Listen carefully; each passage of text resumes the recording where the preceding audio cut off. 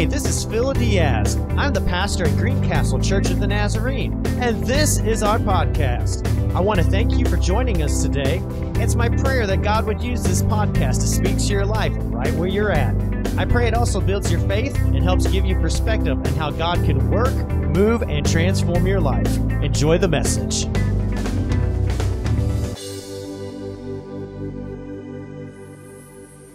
Well, good morning, everyone. It is good to be here. My name is Pastor Phil Diaz, of course, and I want to thank all of you for being here today at Greencastle Church of the Nazarene. And once more, we're going to give God praise. Amen? Amen. It's good to pray. And so I want us to just take a moment and say hi to our eFam that's also watching online. Just say hi, eFam. Hi, eFam. Amen. Amen. If you are watching online, drop us a comment, let us know where you're at and how we can best also pray for you. Today I'm excited because we're starting a new sermon series, and it's called Encountering Jesus. And we're going to be looking at the life and ministry of Jesus Christ in the days ahead, leading all the way up to Good Friday, and then leading all the way up to his death on the cross, and of course, his resurrection that we celebrate every Easter and every day that we live and breathe. Amen? Amen. And so I hope you're excited for this journey, and I hope that this is going to be impactful, and I believe that God is going to be able to speak to us as we're in this sermon series, Encountering Jesus. So I want you to turn to your neighbor right now and say, we're going to encounter Jesus. We're going to encounter Jesus. Amen. You turn to your neighbor and say, I'm sorry I didn't talk to you first. Amen. Amen. Because I'm hoping you have more than one neighbor. Amen. And if you're isolated, you need to pull in. Okay? All right. Amen. Okay. So here, I have a question for you here today. How many of you have ever heard of the name Joni Eckerson Tata? A few people. Very good. Okay. Woo! Amen. All right. So if you don't know who she is, Joni was a very talented artist and athlete. And her story is this. She became paralyzed from the neck down after a diving accident at the age of 17. And so all of her dreams, all of her hopes vanished in the glimpse of an eye. Being an artist, gone. Being an athlete, completely thrown out the window. Just simply being a normal teenager, no way. So her life was thrust into what we often call a wilderness experience, where she faced immense physical and emotional challenges and felt as though her life could just be completely derailed. When we were here last week, we talked about revival. And last week, we talked about how it would be if we just all ended up in jail like Paul did. How many of us would be happy and singing praises to God if we ended up in jail? Amen? Amen. You guys are still snickering about that, so okay. You're still chewing on that one. All right. But the question for me here today is, how many of you would be happy if your life in this kind of way, not that you're cut off completely, but you feel like you got cut short of many opportunities in life? Amen? How many of you would be happy and content with that? You see, today we're going to be encountering Jesus, and we're going to be encountering him in a unique place today. Because we're going to be encountering him also in a wilderness. The wilderness of life is a place of immense pain and also of immense darkness. It's a place where we feel like everything in our lives is dry and everything in our lives is completely empty. It's a place where you're tested at every corner. It's a place where the devil only wants to steal from you. He only wants to kill you. And he only wants to destroy you where you're at. I can't imagine all of the things that Joni must have been going through in her own life when this had happened to her. In her own wilderness. Yet she went through this wilderness of life with faith. Let me ask you here today, how many of you have been in a wilderness season in your life? If not right now, maybe before. Amen? You've been in a place that just seemed so dry and so empty.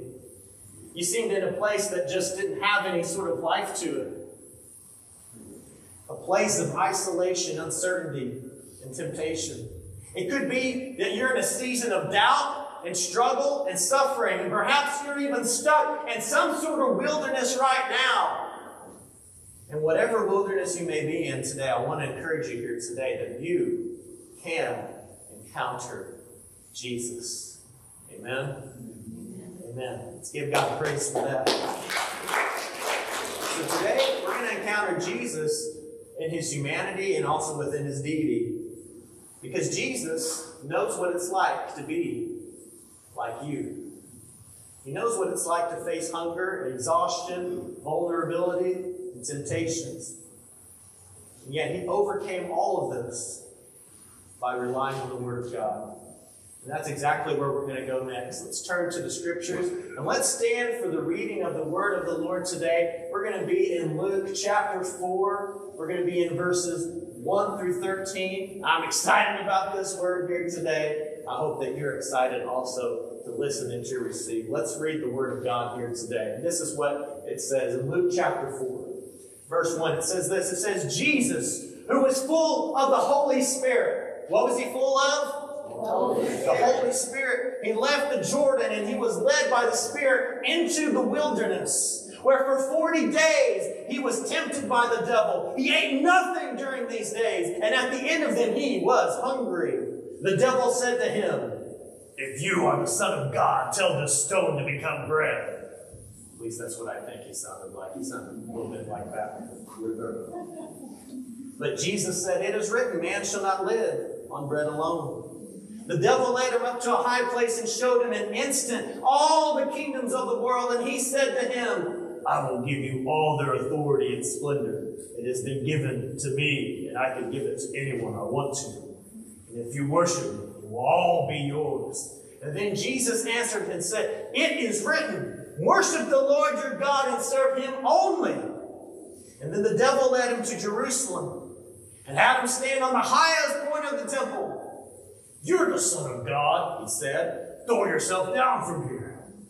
For it is written, he will command his angels concerning you to guard you carefully. And then will lift you up in their hands so that you will not strike your foot against a stone." And then Jesus answered, said, "It is said, do not put the Lord your God to the test." And when the devil had finished all the tempting, he had left him until an opportune time.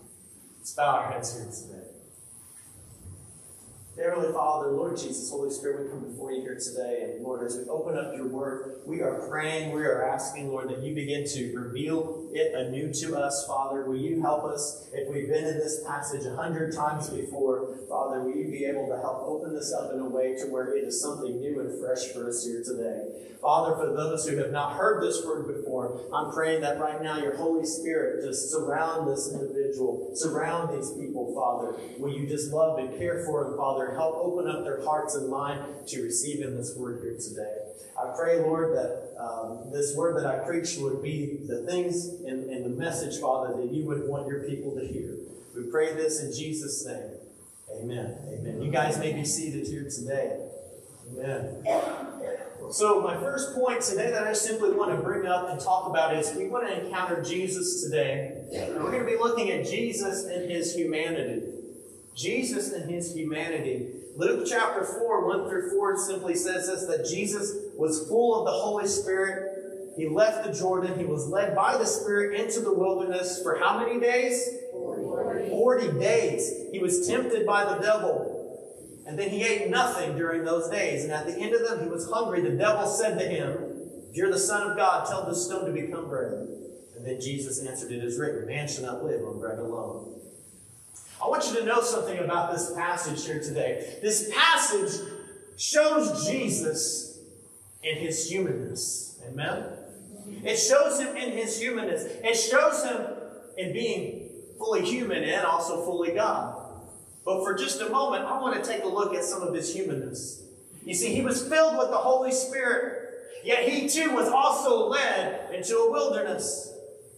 And here's the interesting thing about what Jesus did in the wilderness. You would think that Jesus would want to build a church. You would think that Jesus would want to gather disciples or have them take communion or do a miracle.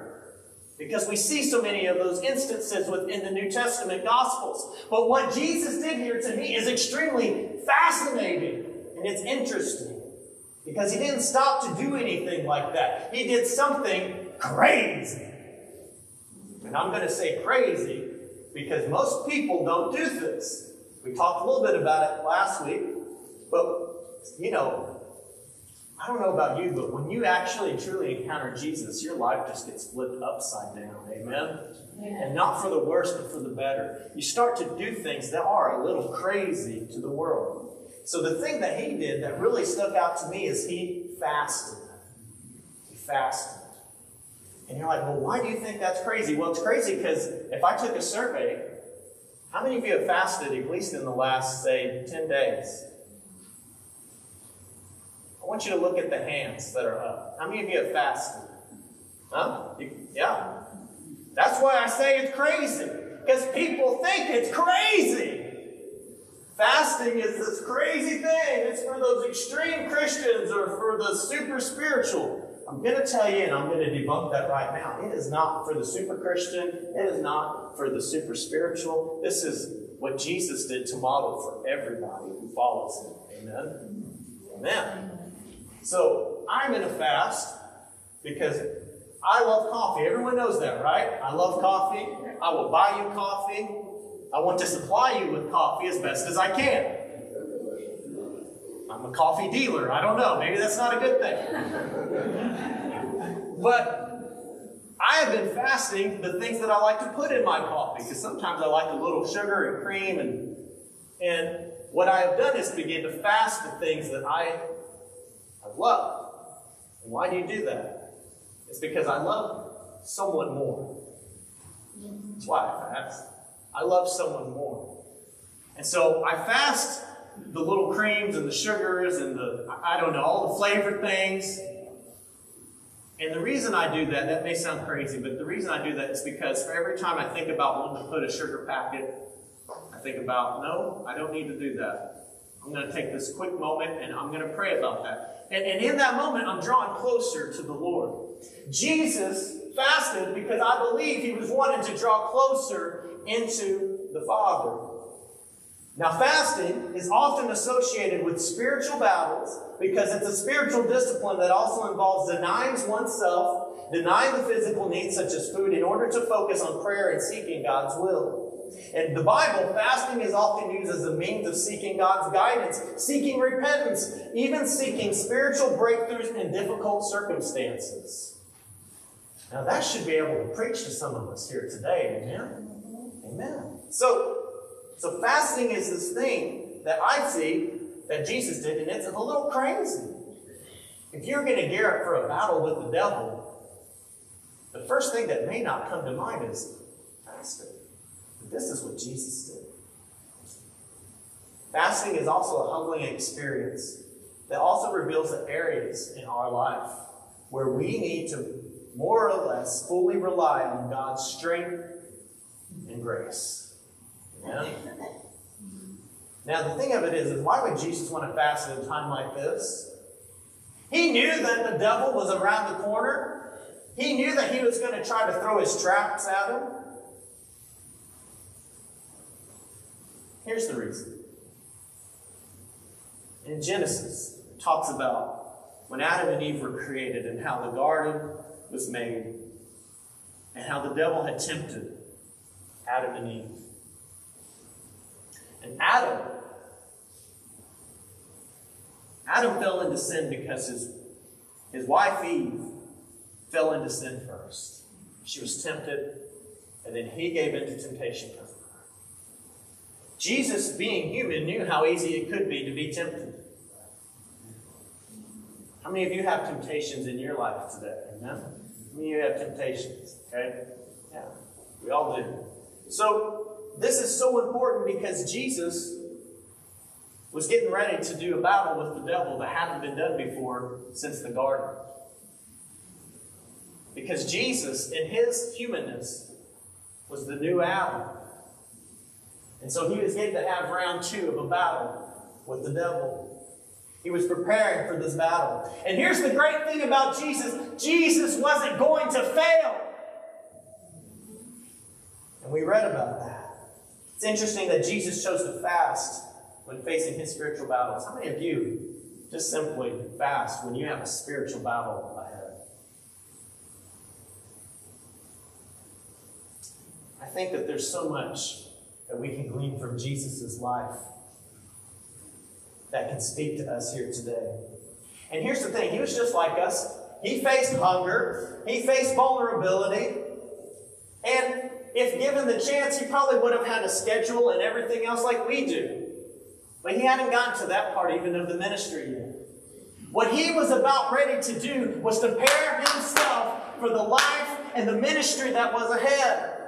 When I was preparing for ministry, my father-in-law, he told me this. He said, I want you to pray and fast about your calling. Not one and not the other, but both. And why? It's because you're preparing for a spiritual life that's ahead. You don't see it where you're at, but it's ahead. You don't taste it yet, but it's ahead. You have to pray and you have to fast. Now, why? It's because that time alone with God is so critical in learning how to hear who God really is and understanding who He is. You see, Jesus overcame temptation by relying on the Word of God. And He did that. He said, it is written that man shall not live on bread alone. How many times in our wilderness experiences that we can also learn how to do the same? We may have taken a wrong turn, but we can always stop and say, okay, this is not right. I know I'm not going to live on bread alone, but by the very word that God speaks. But then how do we know what God speaks unless we learn how to listen and to hear and to obey? Amen? We can find strength and sustenance in the Word of God, even when everything else around us is completely falling apart. How many of you, just right now, you're in a season, life just feels like things are falling apart. Things are just falling apart. It's okay to be honest in church, because if you can't be honest in church, where are you going to be honest at? Amen? Amen. That's right. Amen. Hey, I've got struggles. I've got things in my life that don't feel like they always add up like the little Lego blocks that we want to build in our lives sometimes.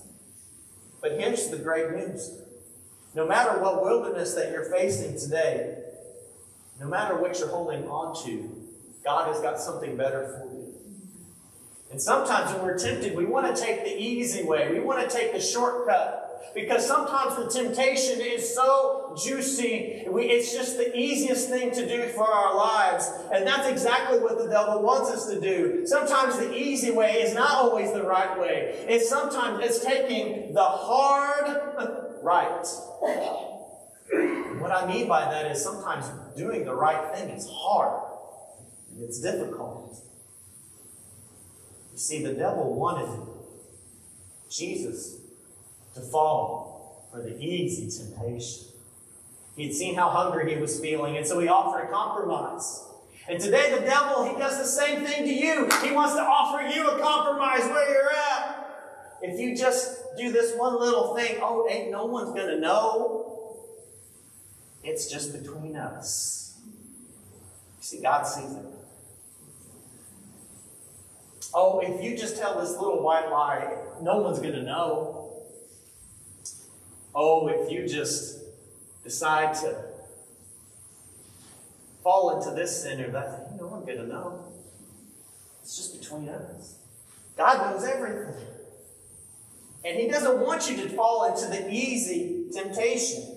He doesn't want to compromise with the devil. What God wants to do is to be able to deliver you fully and freely from his traps. And today the devil may be doing the same thing to you. Here. Take this, it's easy. No one's going to know. Yet the power isn't in the easy temptation. The power in this piece of Scripture is found in the Word of God. In 1 John 4:4, this is what it reminds me of. It says, you, dear children, are from God. This is for all of us here today. You, dear children, are from God and have overcome them, because the one who is in you is greater than the one who is in the world. Now that is a promise that you can bank on. That is a promise that you can take with you. That's a promise that you should be able to shout. That's a promise that should be able to give you victory. But everyone right now is looking at me like I'm crazy.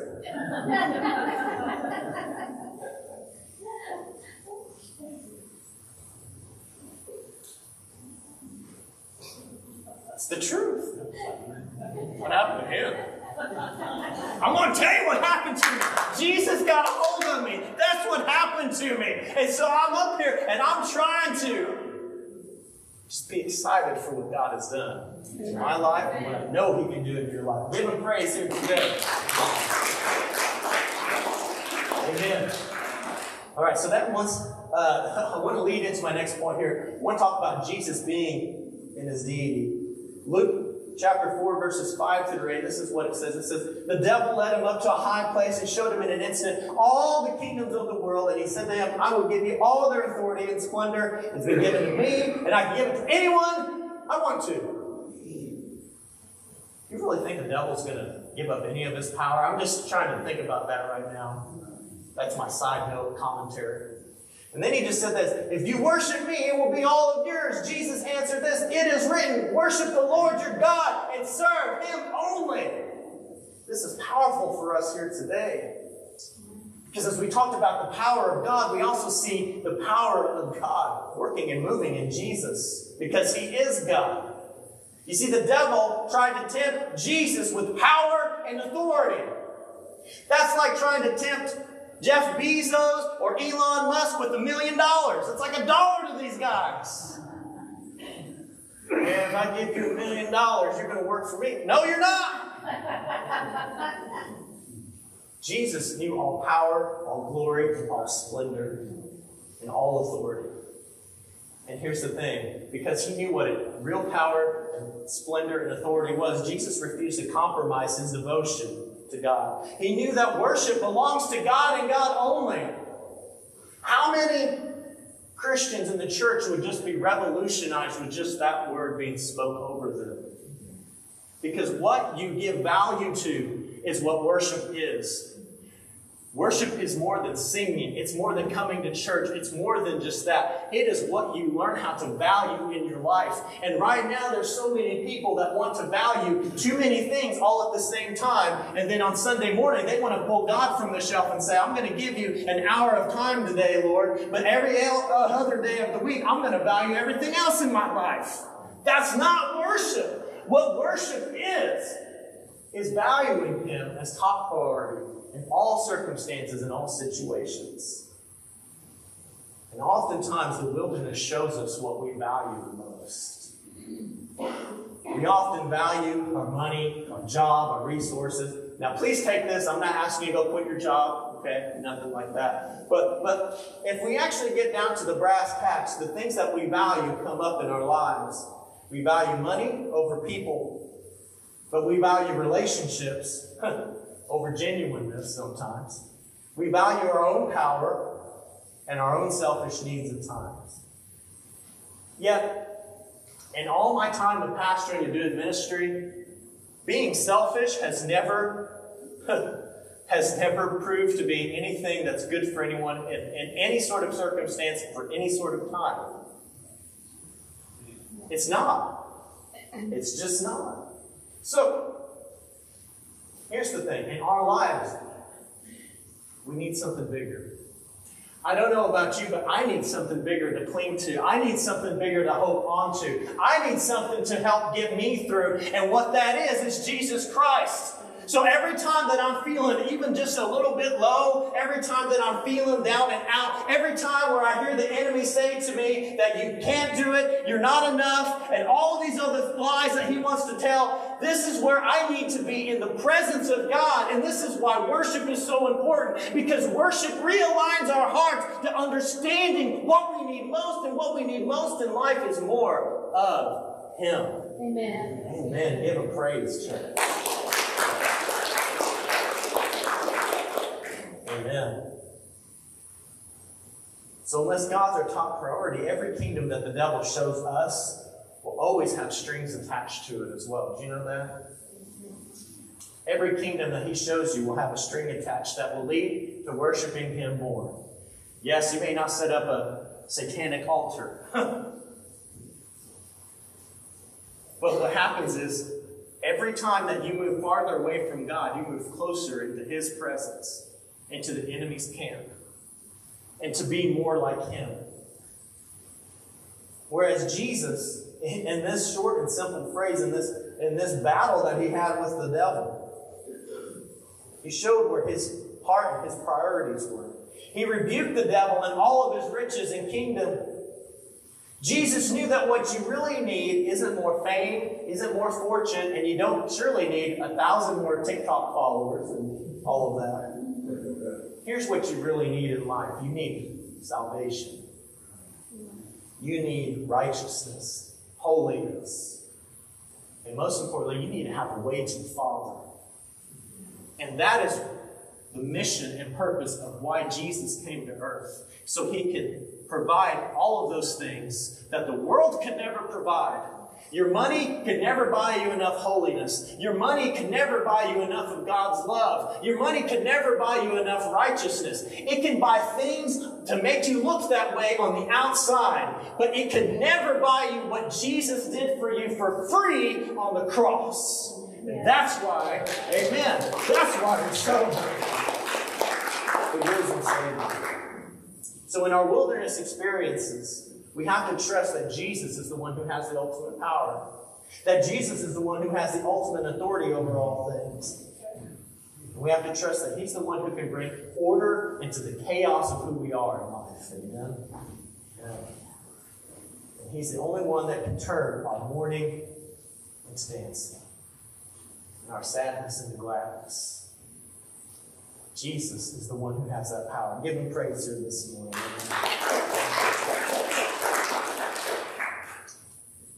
Amen. My third point here is this.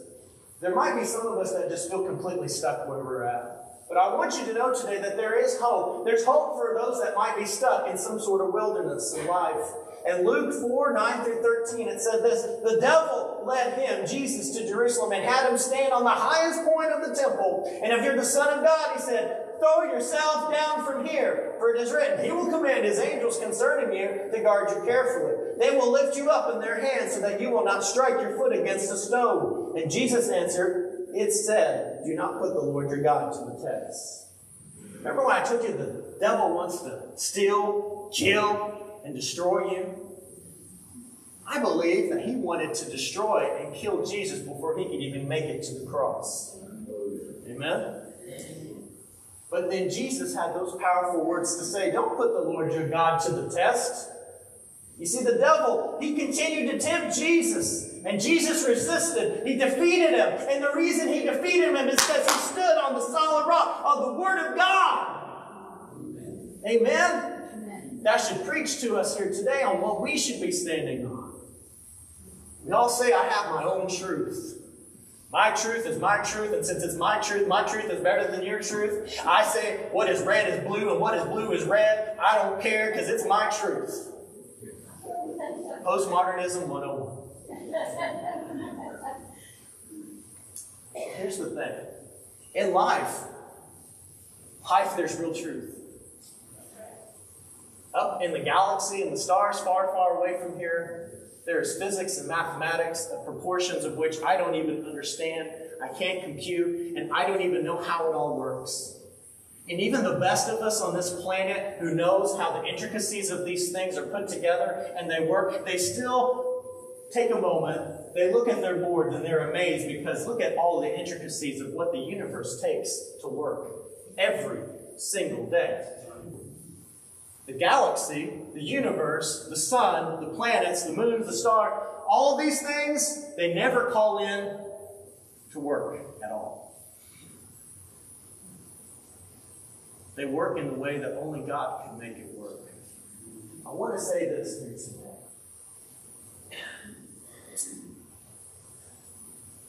If the God who made all of that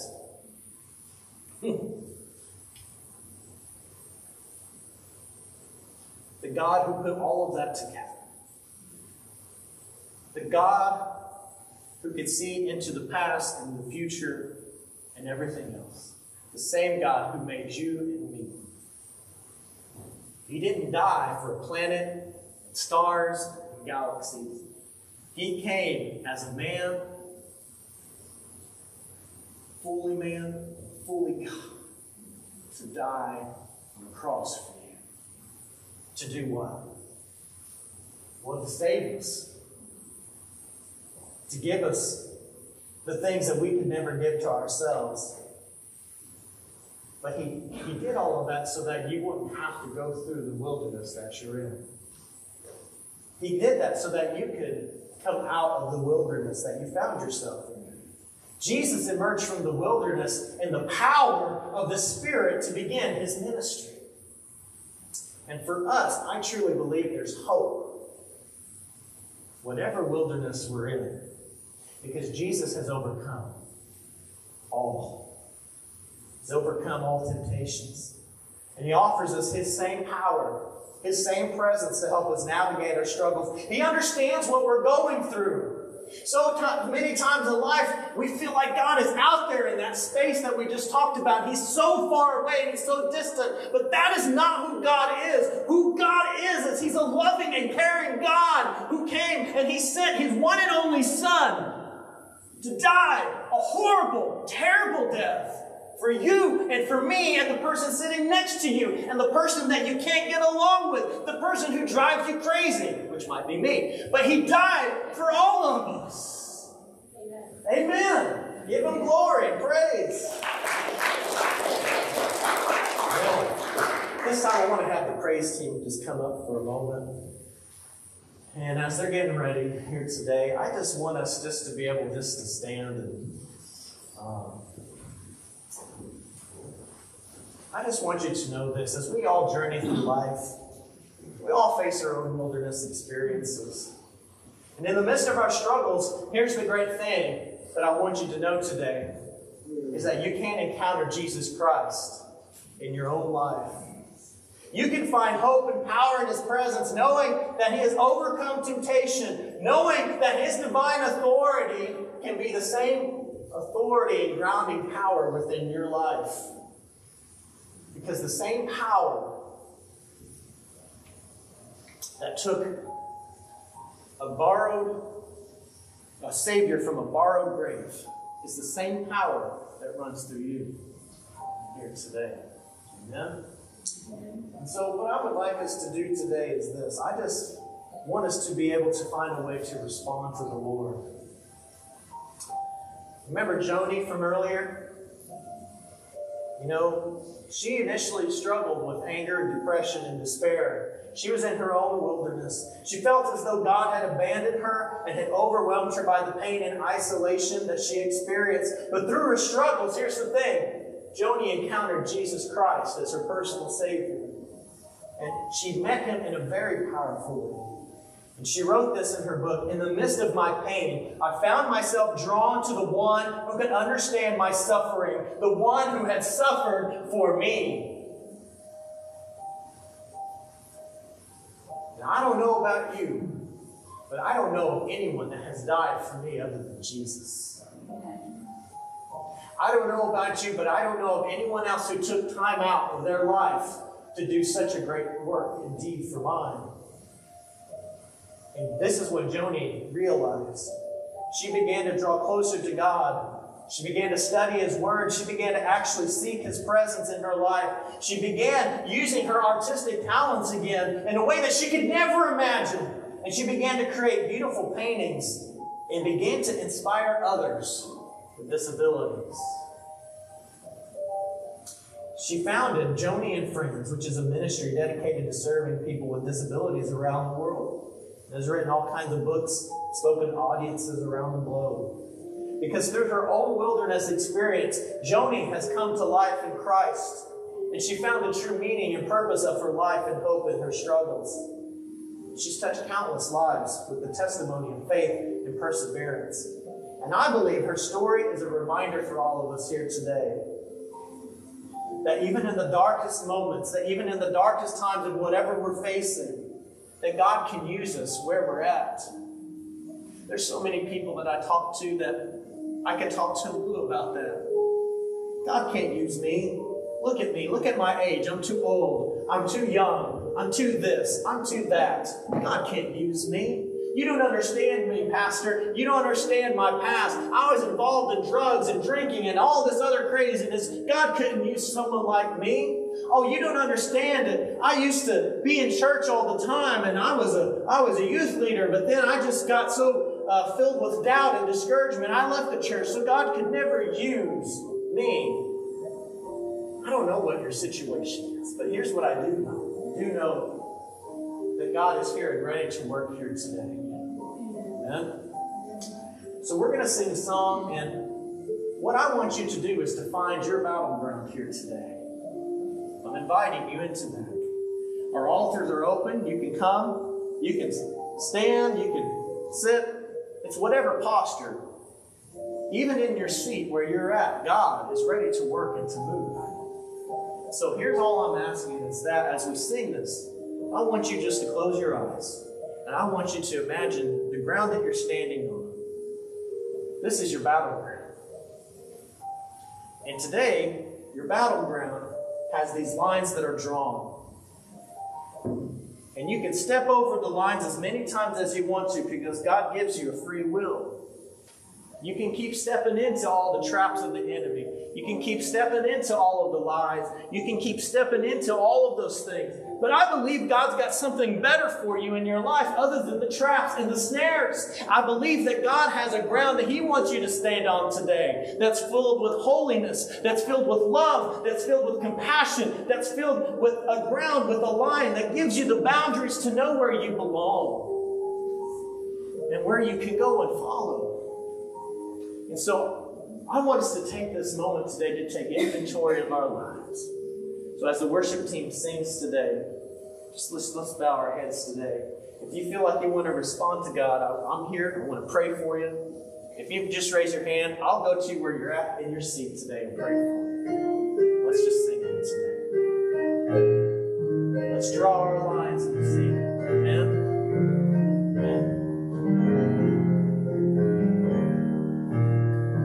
We are standing on holy ground, and I know that there are angels all around. Let us praise Jesus now. We are standing in His presence on holy ground. We are standing on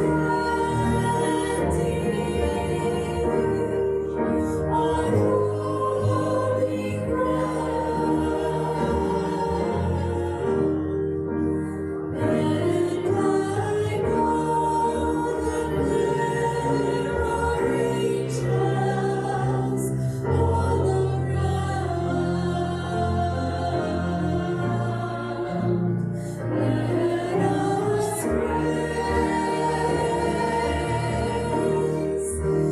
Jesus now. We are standing in His presence on holy ground. Man, this ground is holy because He's here today. He wants to do a work with you today.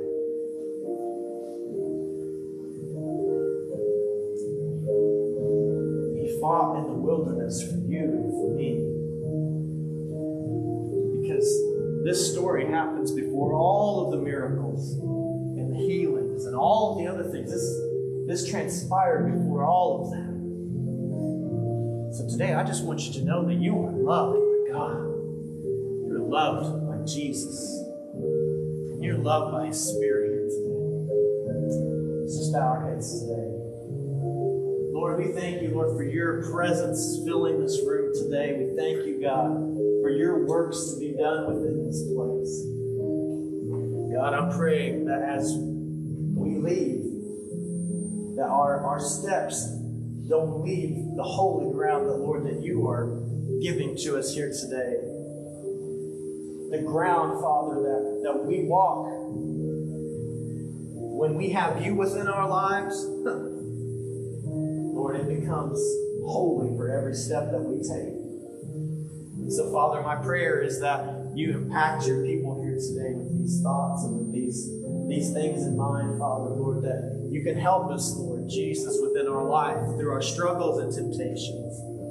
Help us to live a life, Lord, that's pleasing to you. We pray this in the name of Jesus. All God's people said, amen, amen. I love you all. You guys are dismissed today. And don't forget, 6:30, we're going to be on the mobile sanctuary on Facebook Live. Love to see you then. You guys take care. Love you.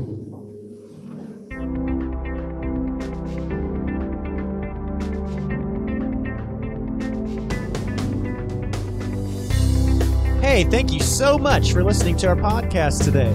If you would like to connect with me or Greencastle Church of the Nazarene, you can find us on Facebook at Greencastle Nazarene and also on our website, www.greencastlenazarene.com. May you have a blessed and wonderful day in the Lord.